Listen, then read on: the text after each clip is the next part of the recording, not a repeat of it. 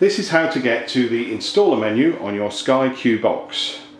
First off, press the home button, gets you into the menu.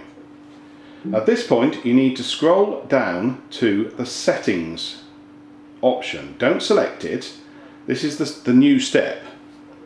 You then do 001, nothing appears on the screen, and then press select.